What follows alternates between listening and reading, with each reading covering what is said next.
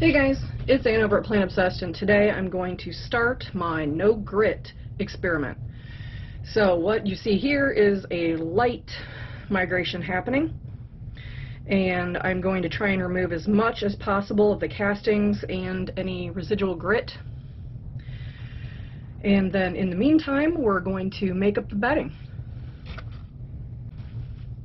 Alright, first off, I am going to start with some moist leaves.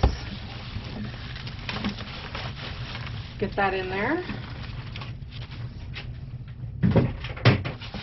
And they are pretty damp, but we are going to continue wetting them as we get the mix made together. Next, I'm going to add junk mail, etc. into the mix.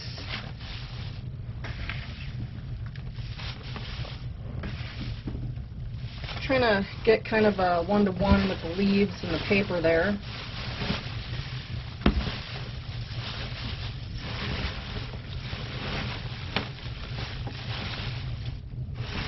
This will compact pretty quickly.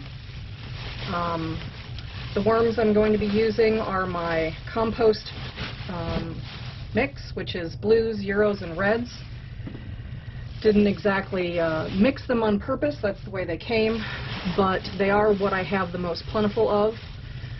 They are the ones that I have the most of, so that's what they're going into for the experiment. Looks pretty decent.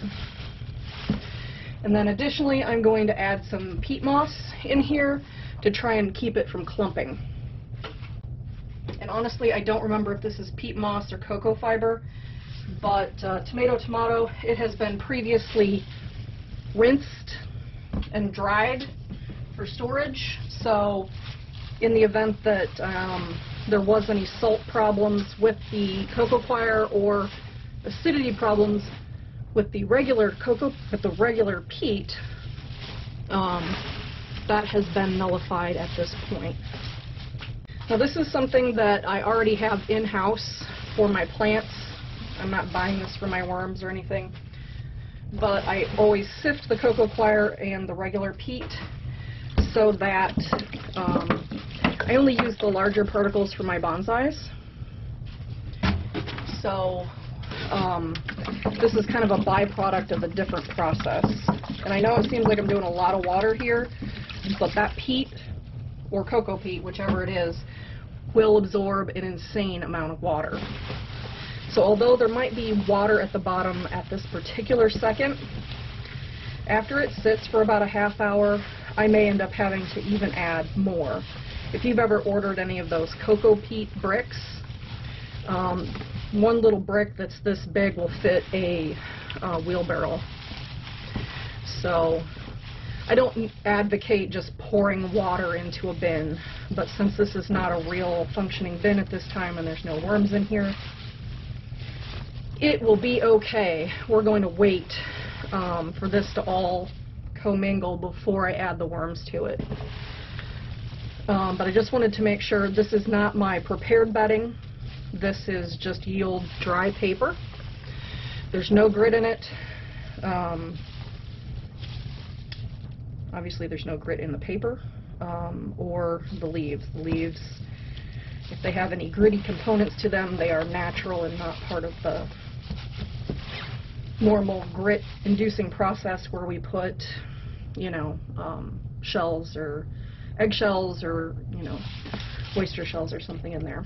So I'm going to let this sit and absorb the water, and I will start back working on my light migration. So I just take the castings off the top here.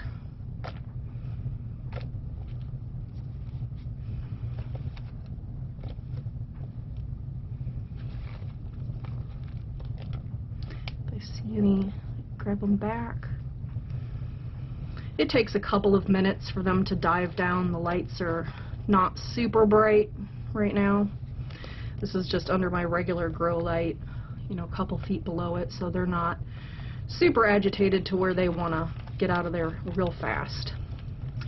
But I will leave that for you on time lapse.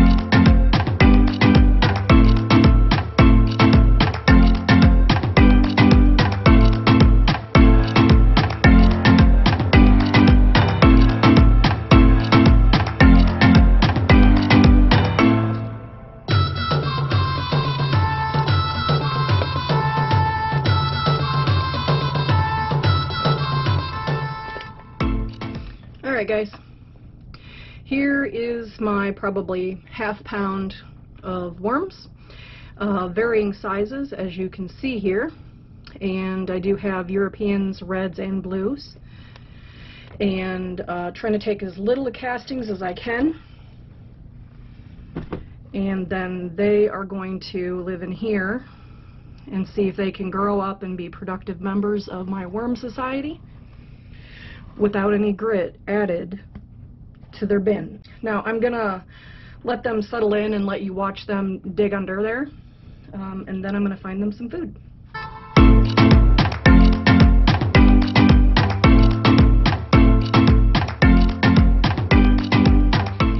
Okay, so I think that's about good. I'm gonna incorporate everything here, look and see if the moisture is good still.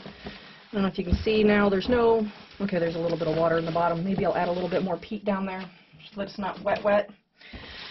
Also going to give them some banana peels for right now. But yeah, so there seems to be a little bit of water in the bottom, so I'll add just a little bit more peat in there to sop up the water. We don't want this going anaerobic. And then, so this is the beginning of the no grit bin. The worms are all still kind of in a clump, but let's be nice and we'll put them underneath. Light harvest can be a little stressful, so that's what I'm going to leave with them. Alright guys, if you like the experiment, give me a muddy thumbs up, and if you're not a member of my worm family, click that subscribe button. If you want to know what I'm doing when I'm doing it, ring that little bell icon. Alright guys, thanks for hanging out with me and my worms, and everybody, have a good day.